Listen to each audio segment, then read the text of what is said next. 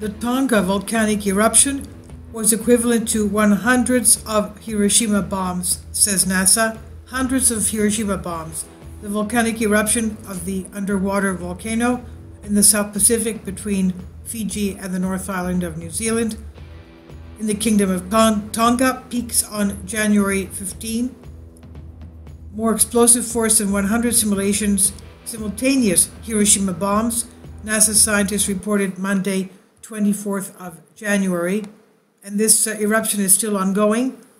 Now, using a combination of satellites and surface-based surveys, researchers calculated the explosive power of the volcano based on the amount of rock that was removed during the blast from the island of Huma Huma, where it sits, the apparent height of the eruption cloud, and several other factors. The height of the ash cloud went up to 40 kilometers. Now, this is primarily estimate, but they said the amount of energy released by the eruption was equivalent to somewhere between 4 and 18 megatons of TNT. Jim Garvin, chief scientist at NASA's Goddard Space Flight Center, told NASA's Earth Observatory blog, 1 megaton is equivalent to 1 million tons of TNT. That makes the Tonga eruption potentially hundreds of times more explosive than the atomic bomb that the United States dropped on Hiroshima August 1945, which is estimated to have exploded with 15 kilotons of energy. It also makes Tonga the most powerful volcanic eruption seen on Earth in more than 30 years, since the eruption of Mount Pinatubo in 1991. A new class of eruption. The Tonga volcano erupted violently January 15, several weeks after a series of smaller eruptions in that volcano dated December 2021 that shook the uninhabited island of Hunga Haupai. The now obliterated island formed the uppermost part of the massive underwater volcano, which rises 1.1 miles, that's 1.8 kilometers, from the seafloor and spans 12 miles across, or 20 kilometers across.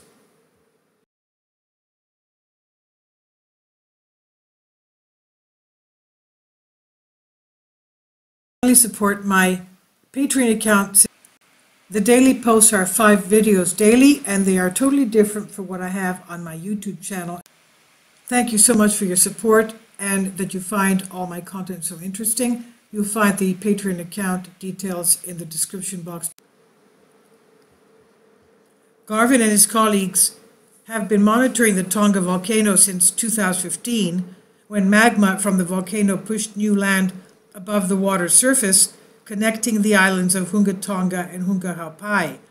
Frequent eruptions are to be expected from volcanoes like this one, where liquid water and scorching hot magma often come in contact, producing violent explosions of steam, Garvin said, and such eruptions are known as Surtsayan eruptions.